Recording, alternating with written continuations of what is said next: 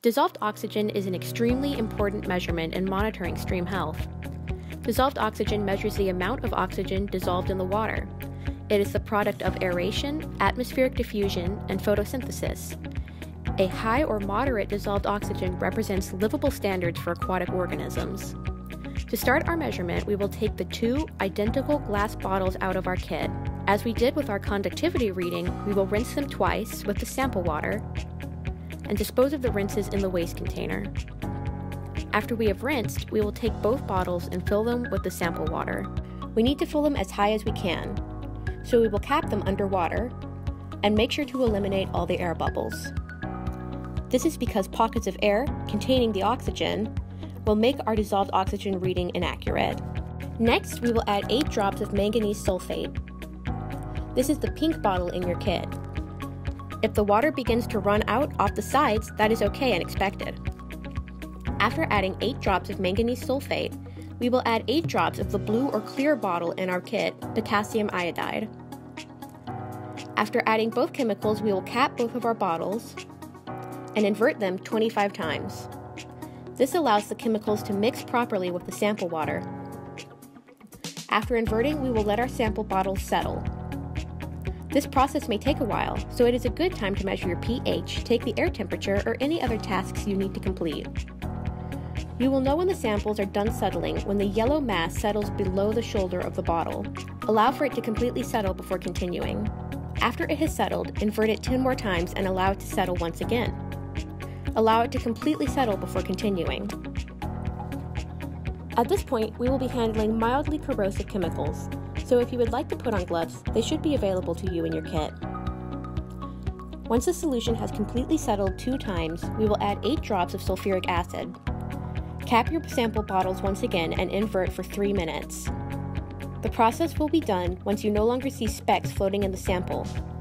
The result should be a clear, dark yellow. Once the specks and the sediment has completely dissolved, your sample is fixed.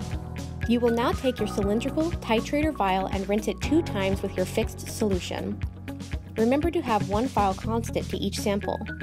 Try not to cross-contaminate.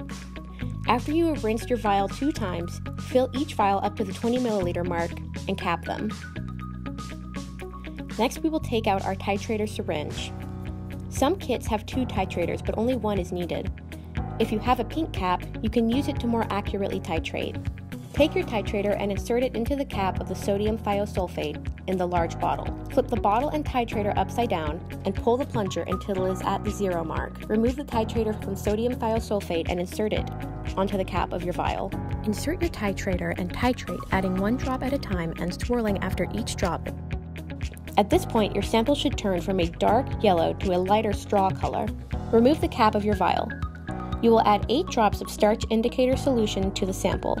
This should turn your light yellow sample into a dark purple. Replace the cap and insert the titrator into your vial.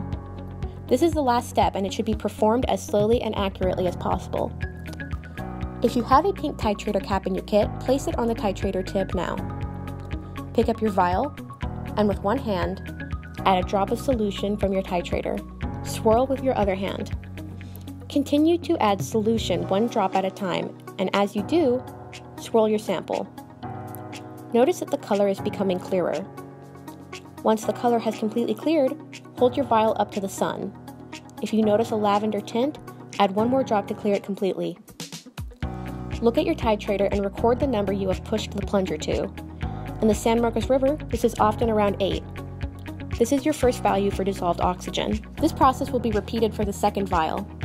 Dispose of the leftover sodium thiosulfate into the waste container. And, once again, fill it up to the 0 mark. Insert your titrator and titrate, adding 1 drop at a time and swirling after each drop until the color appears to be a straw color. Observe the color change. Remove the cap from your vial and add 8 drops of starch indicator. Replace your cap and titrator and begin the titration of your second value. Once the color has cleared, record the value for your second titration. If your first and second titration values differ by more than 0.5, you will need to start over, as this indicates an error in the process. Average your 2 dissolved oxygen values for the final dissolved oxygen of the sample.